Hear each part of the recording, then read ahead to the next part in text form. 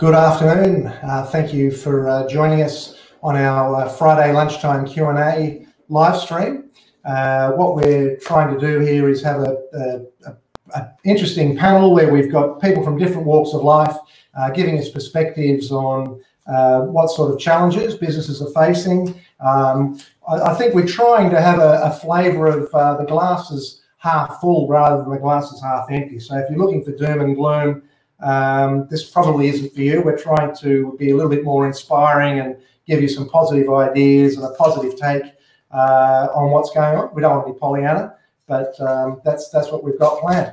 I've got three people joining us today. I've got David Gandolfo, who's a finance broker in Melbourne. We've got Glen Triebel, who's a recruitment specialist. We still like to call them headhunters. I'm not sure how he feels about that. We can check. And we've got Aaron McDonald, who is has his own law firm in Perth, so he gives us a legal perspective as well as giving us a little bit of a view from across the Nullarbor. So I'll start off by introducing David Gandolfo. G'day, David. How are you going? Very well, Nick. Thank you. As president of CAFBA, because you've got different hats that you're wearing. What's been keeping you busy this week?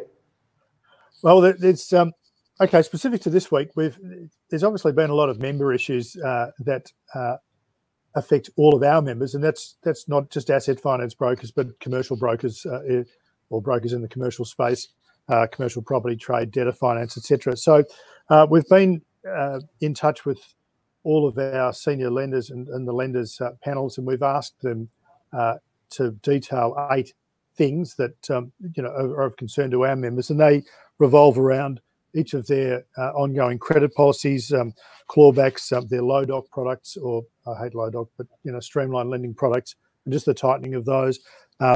Their lending appetite, because there seems to be a tightening of the lending appetite. There's what their attitude is going to continue to be to the balanced scorecard payments that used to be around volume bonus, trail, and we're getting some good responses on trail. That by and large trail will continue. You've just thrown a bit of jargon in, and when I guess not everybody's a finance broker. What's the balanced scorecard? In addition to, there's basically a payment that some broking firms and aggregating businesses get based on quality and profitability of the book. So we just wanted to make sure that we're having some liaison and some dialogue about continuing that, because that's very much dependent on volume of business. And if business volumes fall off a cliff, then that income stream also falls off a cliff.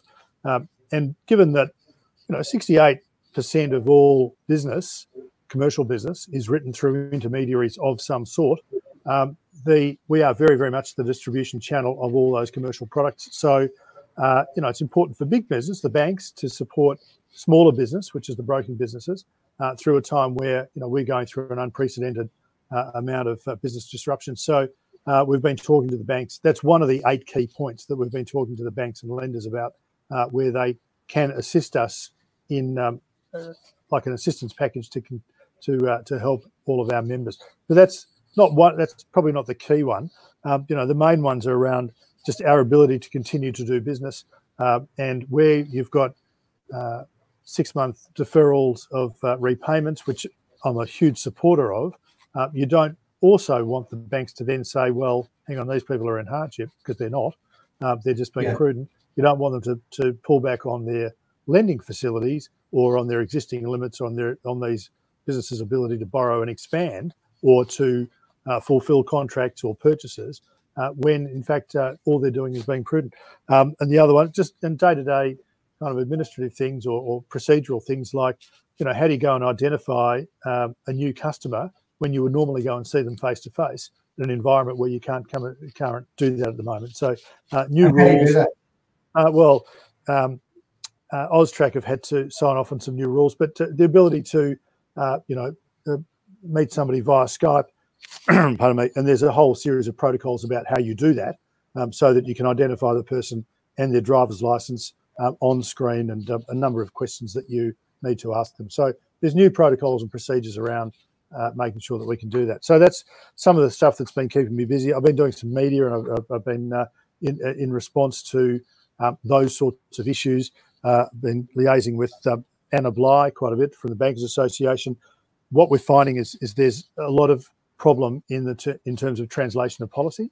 So right. at executive level and at ABA level, some fantastic policies are put into train, but at operational level, the detail doesn't seem to get down to, or at a procedural level, quite often it's difficult for the banks to put these things into place, or they simply don't have a system to put these things into place, or the intent of the policy isn't properly translated. Like, you know, the banks want to lend money, but at the credit desk, there's still that sort of tightening of credit. So I talk to people like Anna, and then she in turn talks to bank CEOs. They in turn get on the phone to me, and we have a bit of a chat about, you know, what's happening, that disconnect between board level and street level, so that and we try to resolve some of those kinds of issues. And then in the process of all of that, because I'm on the board of COSBOA, the Council of Small Business Associations of Australia, they get a lot of media inquiries, and anything to do with finance is often directed to me. So I've been speaking to 2GB and AW, and I've had columns in the Daily Telegraph and Herald Sun around the country. I saw you in the Daily Telegraph, and geez, you're getting some googlies and curveballs there. I thought, yeah, but you handled them. Yeah, you handled them really well. I mean, I think you were expected to be a bit of a tax accountant, and it wasn't just it wasn't in your immediate bailiwick, but I was impressed. It wasn't in my immediate purview at all. But I mean, just between you and I had two research officers on the phone at the same time, so it was like phone. I was worrying about that. Yeah. Is that every Wednesday, David, or was it just been the last couple? It's been it was two Wednesdays a fortnight apart, and we may continue to do that. It's just a matter of how many more questions come up about that. But originally they said, "Will you answer questions about finance?" But the finance, I guess, topic questions seem to come under, you know, JobKeeper, job seeker, traineeships, apprenticeships, and payments, those sorts of things. But we do have contacts with the tax office, and we can research these problems. So you know, we are still a very good conduit to raise those sorts of issues. All right. Okay. Well, look, we'll just bring Aaron McDonald in. G'day, Aaron. How are you going? Good, mate. How are you? Yeah, not too bad. And what's been keeping you busy? Well, I mean, WA is obviously propping up the rest of the nation's economy, so couldn't help but get that in to some eastern staters. But I'm a dispute resolution lawyer, Nick, so I focus on helping clients avoid and resolve disputes so they can focus on other things. And disputes are obviously counter-cyclical, so when times are tough, as they are now, the number of disputes, people trying to recover money, is increased. So we've been pretty busy with that sort of stuff, advising landlords and tenants in relation to the recent code, advising in relation to employment disputes, debt recovery, that sort of stuff. Yeah, it's a pretty wide gambit. It's interesting, I guess, in this environment, when it comes to collecting money, there's a delay on the statutory demand period now, but also I guess there's an appearances thing as well. People don't want to appear to be you know, mean in this environment. I mean, how are you advising people to? I mean, well, the way you are advising people in dispute, how's that changed the way things are now, given those circumstances? Yeah, that's certainly happening. I do some work for a liquidator who'd asked me to, just on the precipice of when COVID started, to recover some money for him. And then I just sent him an email over the week and asked for more information, and they sent me an email back saying, we've actually decided, in light of the current circumstances, we're just going to leave this alone until COVID's over.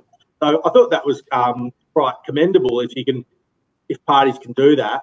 I think, but on the other side of the coin, landlords, I think, really sort of need to come to the party with their tenant. So otherwise they're going to be left without a tenant if they don't provide some sort of relief. You make the point about the statutory demand process, bankruptcy notice period. They've been extended out, and so you don't really have to worry about stuff. There's going to be no presumptions of insolvency. So I think people are sort of willing to kick it down the road. Even the people that are the debtors that are required to pay the amounts are willing to kick it down the road a bit until this all ends. So Yeah, it's sort of a bit of a mixed reaction. Other people, I've had other clients where we've issued the statutory demands prior to this new 6-month period kicking in, and they're keen to still continue to enforce. But sorry, and one point I should make is that the courts are slowing down so much, Nick, that you're doing everything by video and telephone at the moment when you're giving appearances, and 97% of disputes resolved by some form of consensus, like a mediation. So what the advice I'm giving to clients is the fact that it's going to be slowed down even more is an even greater impetus to try and resolve it and just get some sort of deal you can live with. Right. And we'll come back to the landlord issue, because there's one of the headlines that we'll get to, and there's a couple of different perspectives on that I'm interested in hearing from you a little bit later. You said you're involved in some M&A work at the moment? Yeah, I've been advising on a big mining transaction, which requires FIRB approval as well. So we got an email from FIRB, as you're probably aware, saying we're not going to be really looking at anything until September. And this same client's actually entered into a transaction to buy, entered into another mining transaction, and because the thresholds have been lowered to $0 now, circumstances where it wouldn't have been a notifiable event, it's now become a notifiable event, and so it's really slowing those sorts of transactions down. So that's been something I've been working on as well. Is that across the board, Aaron? So is it fair to say that M&As where there is a foreign buyer are being, I guess, put on ice because of this Foreign Investment Review Board? Yeah, I spoke to a liquidator this week who's in the middle of a transaction which requires FIRB approval, and it's subject to a deed of company arrangement. And he said that the condition precedent to enabling the transaction to proceed was the FIRB approval, and because of it being pushed back to September, the proponent in the docker is going to have to fund the whole administration up until September. So you have to query sort of the economic rationale. Okay. All right. Well, look, we're going to bring in Glen Triebel. G'day, Glen. How are you going? Yeah, well, Nick, how are you? Fantastic. What's been keeping you busy this week? We've just been keeping in contact with our clients, I suppose. One of the things that we do in headhunting, as you said, Nick, and I don't take offence to that at all, is very much around making sure that our clients have got the right people in the right places. It's difficult to be in recruitment at the moment because, you know, it's affected us greatly. One of the first things to drop off in anyone's interests is to bring new people on into this section. So I think with some of our clients, they've been particularly strategic around, okay, there's talent out there that we've never had access to. And that's a real key to the clever businesses, that they've known people in the marketplace that they've never had access to previously, and now they've got access to them because they've just been let go of their existing employer or the hours have been reduced. So the opportunity is huge for clients at the moment. I mean, what Glen's saying is that, I say it's counterintuitive. Glen's seeing this as a market where you can actually, if I can just use some words you were using earlier, to actually get the jump on your competitors. You're saying if people sitting at home, I'm sure they're working, aren't they? But they're sitting at home, and you're seeing them as being vulnerable pickings. So just talk us through that. No. Yeah, absolutely. Some of the better people to go. It's a classic scenario in business: is the last one in is the first one out when there's a downturn. And we've found some of the people in the marketplace and the talent that's available right now is truly extraordinary. And it's not because they're bad, you know, they're bad staff. It was just a bad situation that they got themselves in. So yeah, we're putting those type of people forward. You know, they're some of the best salespeople in the marketplace if we're looking at some of the areas that we work in effectively, which is technology, hospitality, travel, those markets are going to come back, and the ones that have got the best talent are the ones that are going to be the most effective to get up to speed again. And what I guess, what's the most common distress call you're getting this week, Glenn? Look, we do sit in the hospitality and travel sector. So, you know, we within the business, I think it was last week actually, had phone calls with 3 individuals from 3 of our clients, and amongst them there were 8,000 staff that they had to let go. They're difficult phone calls to take, especially when there's a certain amount of those staff that you've put in place. So it becomes personal. Are you getting asked to make those phone calls, or? Not with those ones, but that's definitely something that we've helped with previously. Sticking on the half glass full point that you made earlier, Nick, and what you were saying earlier, Glenn, that point you make about opportunity and trying to pick opportunities now, it reminds me of that old Warren Buffett line, be fearful when others are greedy and be greedy when others are fearful. Oh, that's okay. All right, you're going for the one-liner of the week. I just wanted to actually, I'll just go around and ask you another question each. David, one of the parts of the stimulus that the government's introduced has been this accelerated tax write-off. So, you know, rather than have to depreciate assets of up to $150,000, you can get an instant write-off. Are you seeing much? It's a temporary increase of the instant asset write-off from $30,000 to $150,000, but it's only up until the 30th of June, and it's to encourage people to go out and spend money, which ironically the banks are not helping you to do if they're tightening up on their credit policies. I think as an industry body, it's actually something we've been pushing to. We've been pushing for an investment allowance for some time. So, and we know that a change in tax behaviour through fiscal policy is far more effective than a drop in interest rates through monetary policy. So yeah, it's a good idea, except that at the moment, no one really is spending any money or buying anything that they didn't previously have on order. So I don't think it's encouraging a lot of new spending, but there are people who are certainly taking advantage of it. If perhaps you were going to buy a ute or a forklift or a new work vehicle or something like that, you know, in July, August, September, you might now bring it forward to June and claim it all as a tax deduction. And if you buy a $50,000 vehicle, then that's going to write off, you know, a lot of tax. So that's, you know, it's a good thing to go and do, but I wouldn't say that it's actually changing behaviour, and it's not as good an inducement as perhaps, well, it's not as good an assistance package, perhaps, as the ability to defer loan payments or the $250,000 government-backed loan that people have been taking, or JobKeeper or the other packages. But bear in mind also, Aaron, it was stimulus round 1, and round 1, things really changed between round 1, 2 and 3. Yeah, okay. Aaron, are you getting clients talking about these stimulus measures? Not so much. I mean, JobKeeper's been a big one. I was aware of the instant asset write-off and the increase in that, but I haven't had clients approach me about that.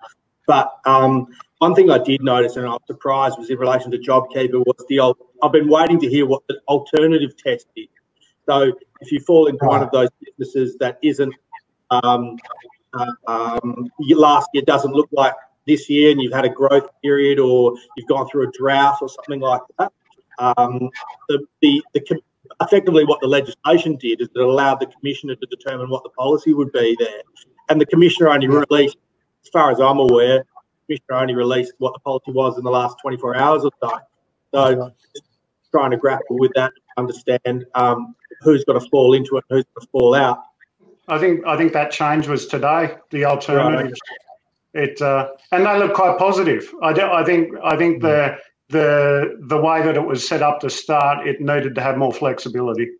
Look, I think the overarching directive from Treasury is that you're going to help people, and Chris Jordan's very much taken that on board, and the Deputy Commissioner in charge of that area, Deborah Jenkins, is fantastic, and and she certainly and I've had some opportunity to speak to her, and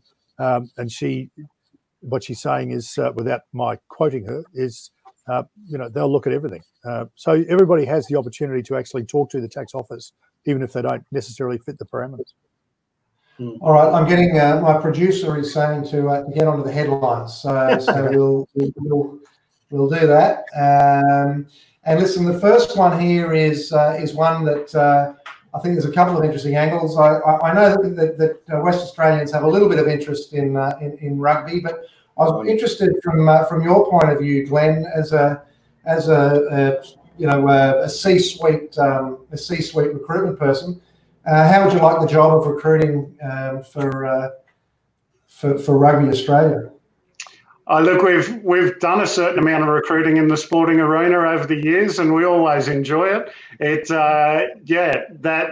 a high profile one. We get caught up in a few high profile hires, and they're always good fun. Somewhat of a challenge for Raylene to continue holding that role, though, I think. Phil Cairns is another outstanding candidate, I think, but finding the right person in the market is most probably a little easier right now. David? Oh, well, rugby league, I don't really understand it, but I would have thought from a recruiting point of view, if you didn't have more than a 12-month guarantee, it'd be the ideal gig, wouldn't it? All right, I threw that one in because it was very topical. I'll go to our next one. Yeah, okay, so this takes us just a step back to where we were before. Banks get hurry up as businesses cling on. When I turned on the TV last night, the government was kind of complaining a little bit about the JobKeeper. The idea is that, you're meant to hang on to your staff and keep paying your staff, and the government's going to tip some money in. And I think the government was envisaging that the banks would just extend overdrafts and what have you. But David, I saw you on one of your videos the other day. You were saying that the banks are pushing a lot of the admin onto finance brokers. How's the admin for this going, do you think? It was probably the most common question when I was doing the online thing for 2GB and for News Corp.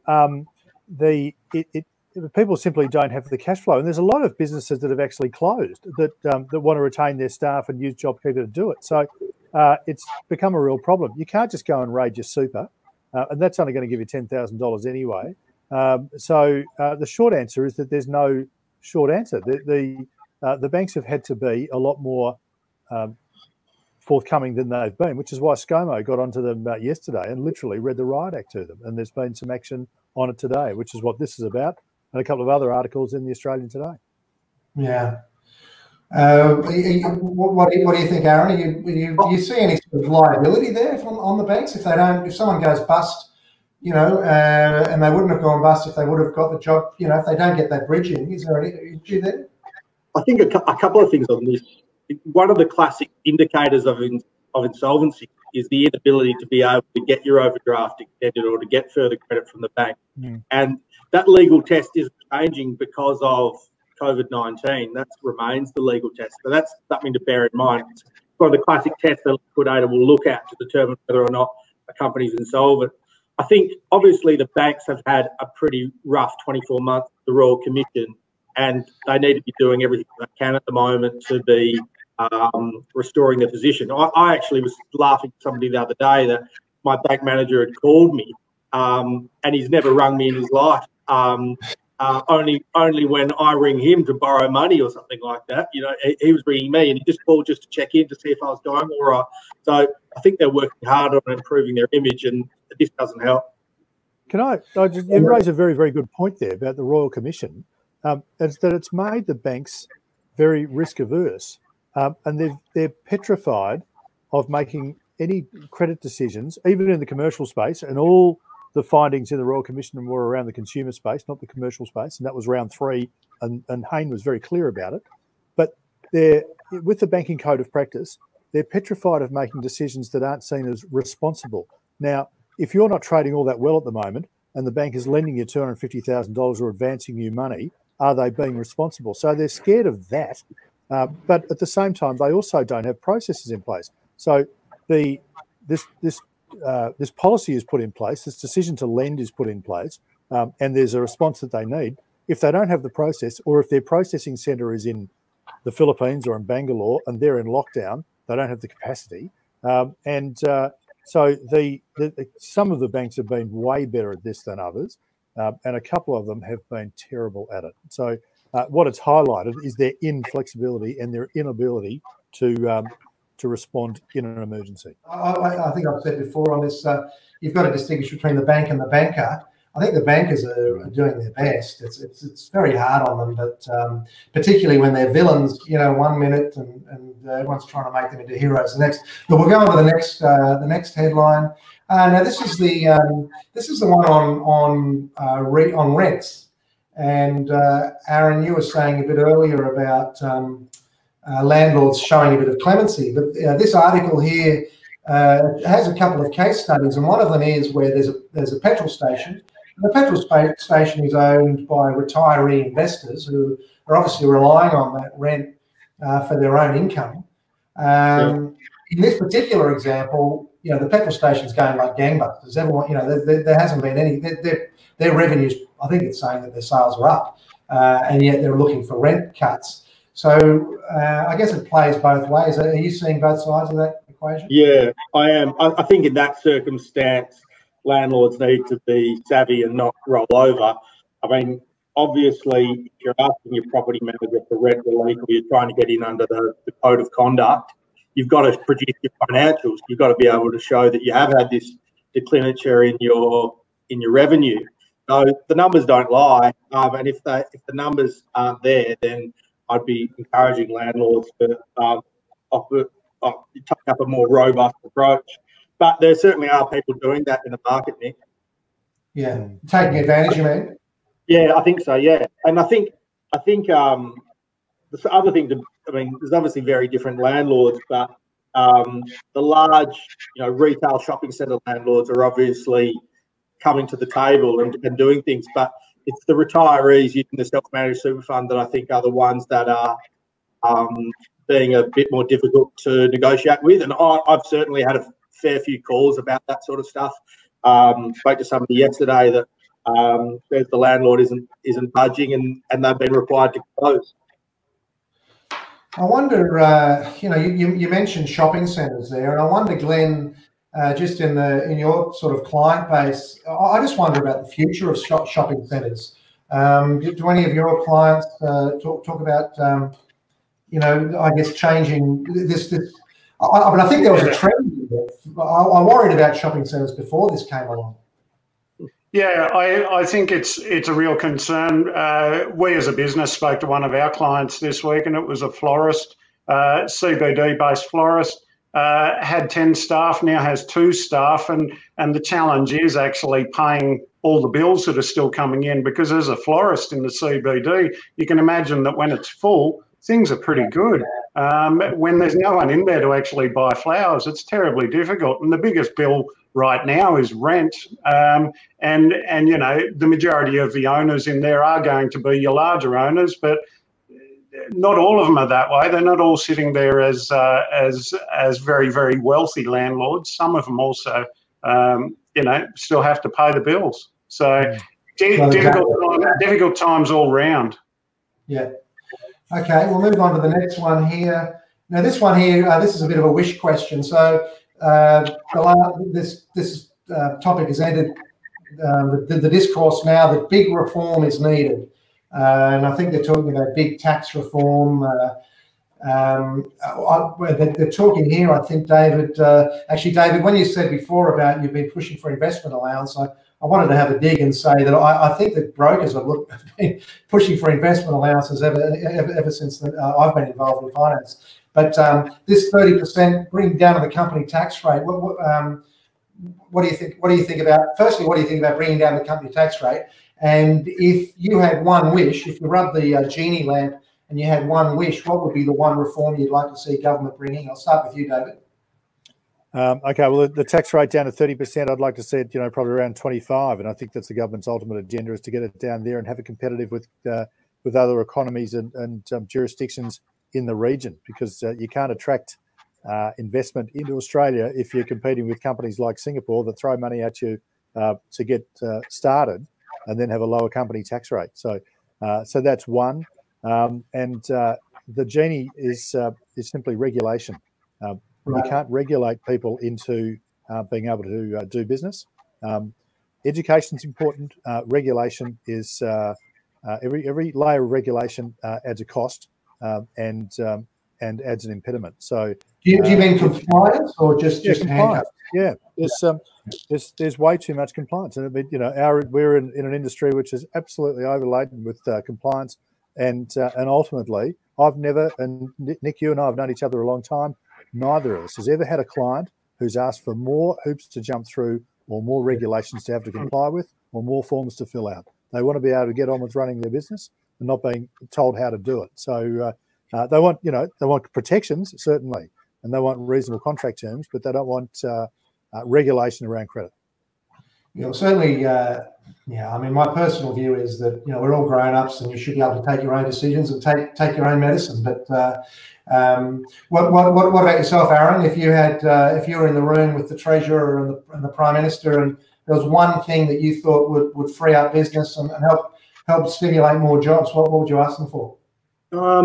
I think that's a really good one. I see that the article references a great Western Australian in Nev Power, who's certainly a conservative, which will do everything he can to reduce the bureaucracy on small businesses. One thing that I think that really is overdue, and it's not a Commonwealth issue, but it is a state issue, is the payroll tax and removing or increasing the thresholds on that. I note that in Western Australia, we pay more payroll tax than the other states, but they've recently fast-forwarded the increase in the threshold, so you pay less payroll tax. I think that's a bit of a tax on the economy. They're certainly going to have to do something, I think, about the company tax rate or something similar when this is over, because they're going to need a lot of stimulus.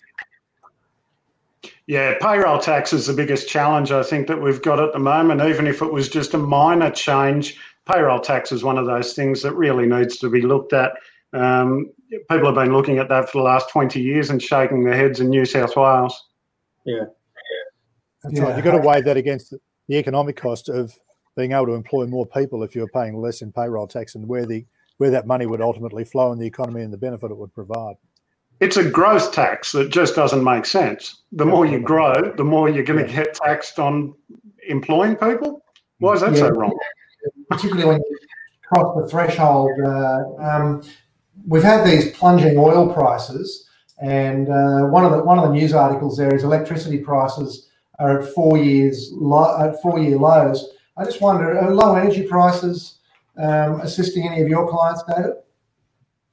Oh, we're very heavily focused on manufacturing. I mean, we provide finance to capital-intensive businesses. So a lot of those are in transport, logistics, distribution, manufacturing. So fuel costs and energy costs are, aside from rent and wages, are probably their biggest costs. So yeah, absolutely. Fuel and those things flow on to they're passed on and flow onto everything that they do. So absolutely, a reduction in fuel cost or in energy costs benefits everybody. And Aaron, is there much talk? Obviously, WA is all about mining and transport, I suppose, and construction. I agree with David there. I think that it's certainly welcomed. We have a Labor government here in Western Australia, and that's a big part of their agenda, reducing electricity prices. And I know that they have provided some sort of relief to people in relation to since COVID-19. But if you can reduce the price of petrol at the Bowser, I think it's all good stuff, and it promotes the economy. Well, your trucks have got a lot of distance to travel over there, that's for sure. Well, I've got a large logistics client, and I rang him because one of the things I've been doing is trying to ring important clients to make sure they're all right. And I actually thought he'd be going really well, but he relies on the big mining contracts, the oil and gas projects, which is sort of slowing down a bit. His biggest client, which is 30% of his revenue, said to hold off for another 4 or 5 months. So he's really hurting. I guess this one, second wave of mega projects, silver bullet to revive the New South Wales economy. So there's, I guess, being Australia, we always want infrastructure to lift us out of where we're at. Is there talk of infrastructure in Victoria, David? And is that getting people excited about buying yellow goods and what have you? I cannot step out of my office door without tripping over infrastructure, which is fantastic. So, and this is one of the things that is going to be the difference between how we come out of this and how we come out of the how we came out of the GFC and out of the early 90s recession. So, the difference now is that interest rates are really, really low, and everywhere around Australia there's massive infrastructure projects. And on top of that, and it was a tragedy, but we had the bushfires, and there's going to be we don't yet have the rebuilding program from the bushfires, which is largely paid for by insurance or government. So you've got these infrastructure projects which are paid for by government or by investment. And so, yeah, they absolutely will keep a lot of yellow goods turning, and contractors, civil contractors and private enterprise and small businesses functioning. So there's all of that work is still going, it's ongoing, and there's projects lining up behind projects. So this is going to help to pull us out of this economic slump that we're currently, this J thing that we're currently in, this V curve. Let's call it that, the V curve. And I know that finance brokers love a nice chunky bit of metal to finance. Look, we're running out of time. We won't go into this Virgin thing. God knows where it's got up to while we've been talking. We'll wrap up there. So just before we do, I just wonder if any of you have got any questions for each other at all. No, I do have a question to you, Nick, as to why this Walkley award-winning service isn't on Sky TV yet. Well, look, I'm fielding offers. That's all I'll say. Yeah, the money's just not good enough yet. It'll get exactly. Yeah. No, but I don't have any questions. Great to meet you, David and Glenn. Thanks very much for having me, Nick. And likewise, thank you very, very much. Thank you. Yeah, thanks, guys. All right. Well, look. Okay. We'll leave it there. Thank you very much to David, Aaron, and Glenn, and they brought some very interesting perspectives to a few of the different topics of the day. Thank you very much to those that have watched us live, and thank you to everybody who's watched us perhaps over the weekend at their leisure. So have a great weekend, everybody, and thank you very much. Cheers. Thank you very much for having me.